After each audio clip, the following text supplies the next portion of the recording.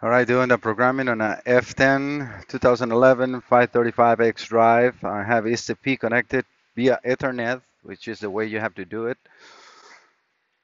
So far, everything is going well. All the modules that were on the measuring plan is being done, except for the CAS, which is in like 18%, and then the coding will have to take effect. On this vehicle, you don't need to do any like fiber optic or so because everything is being done through the OBD2 port. So everything is connected right there. You need to have a battery maintainer. I have the Snap-on set up into 14.2 on the battery. You have to be careful that you don't lose that power because it's very important. As always, it's a little bit of a, I don't know, feeling weird when you're doing programming in so many different modules, especially when you are messing with the CAS, which is the immobilizer on these BMWs. So I am still going in here. As I said, everything is going very well. So I'm going to stop the video and then I'll show you. I saved the measuring plan before or action links before you do this, and then I will save the after. I want to show that the CAS is now saying 100%. It has to put a tick on it. Check mark green, hopefully.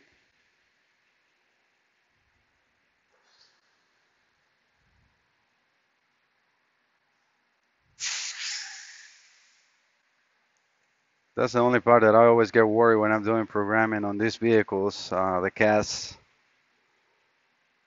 Because if something happened and okay, that went through perfect. Okay, so we got the CAS right there, program, and it was no problems. It should start now to do the coding, which is the next part on the list. You will see, those lights coming on and off as you are doing the programming, like brake system problem, 4x4, and so on. That is very normal when you're doing programming. All right, now the coding is taking effect as you see, which is the next step, which is very, very quick.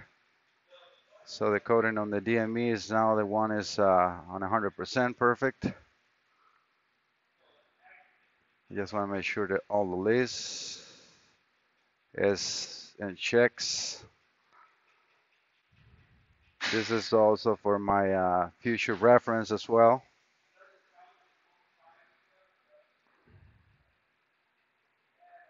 That security key calibration is also very important, and saving the MOS configuration, which everything as you see on the channel it says NET. So that should be all be done through the OBD port.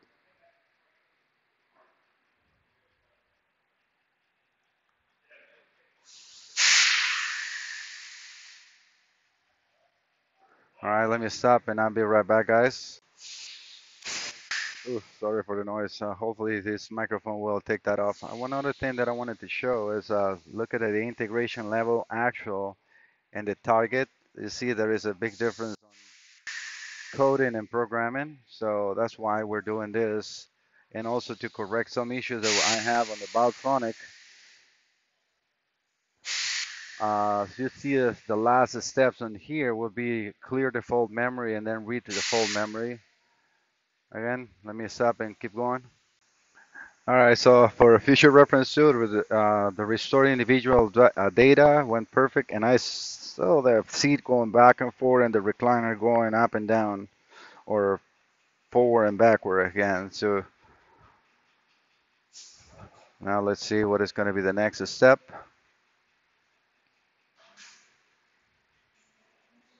So the restore data went just from 1 to pretty much complete. It took a little longer, but I guess that's the way the procedure goes.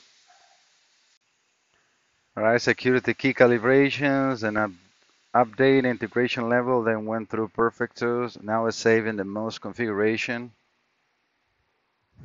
Turn the ignition off. I can see that in there. That is all being done automatically.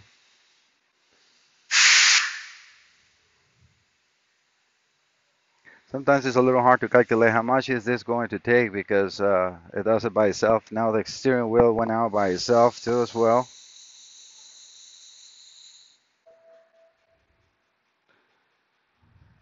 Lights are coming on and off.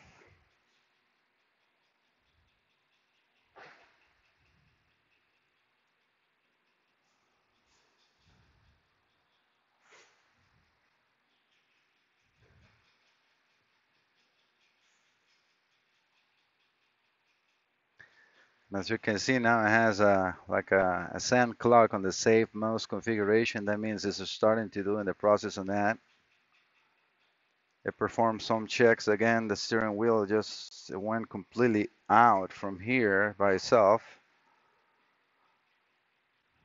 Everything is so far good. All our green checks, no errors. This is also showing on account the planet control units. The following post-program operations are necessary: initiation of the rear power window regulation and the tail sunroof. Okay, perfect.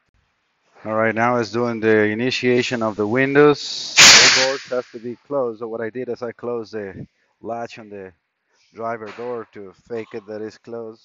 That's all you really need to do. So it's doing that rear windows, and it's also going to do the sunroof. That went through perfect. So now it's going to do the, as you can see, the initiation of the sunroof. That's the next plan. Now the steering wheel move. That is okay. I haven't seen anything on the sunroof, but now it is doing it. As you can see, the blind is opening. The sunroof is going up and down. Now it's actually open the sunroof by itself and closing it.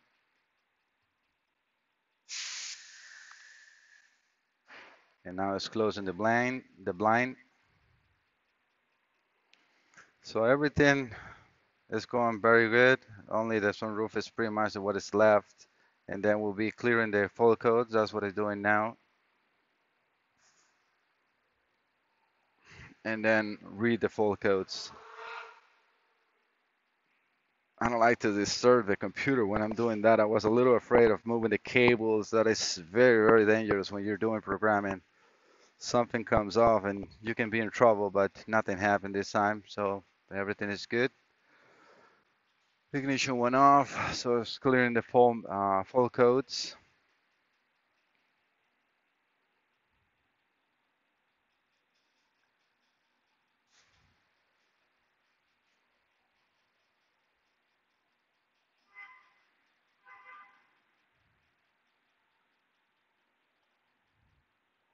Hopefully you guys pick that up and move the steering wheel again.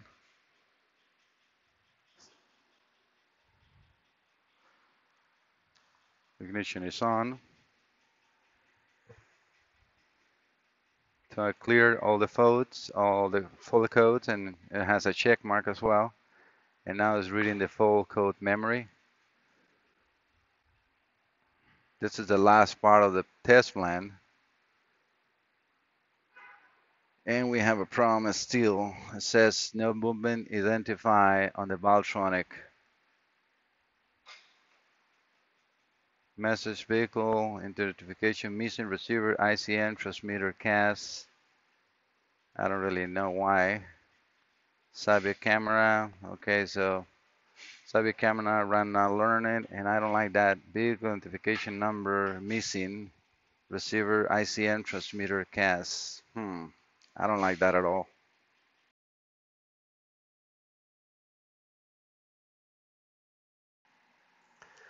All right, guys. I would like to show, to give some closure of this repair that has been done on this BMW. I want to show how I test the computer outside, usually in the waveform that we'll be getting on that transistor.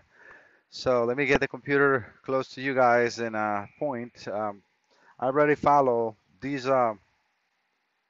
six transistors in here are connected to the phases of the Valtronic, which on the connectors will be this one right here, and the three phases are the big pins in here.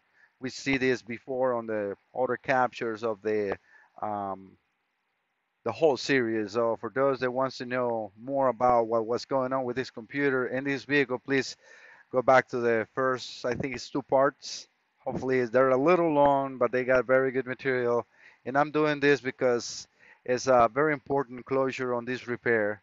So what happened with this computer is the Valtronic, one of the phases got shorted and then end up damaging the transistors. And how you know that? You have to, I mean, as far as BMW, it's very minimum information, but I can do this test, and this is what I want to share with you.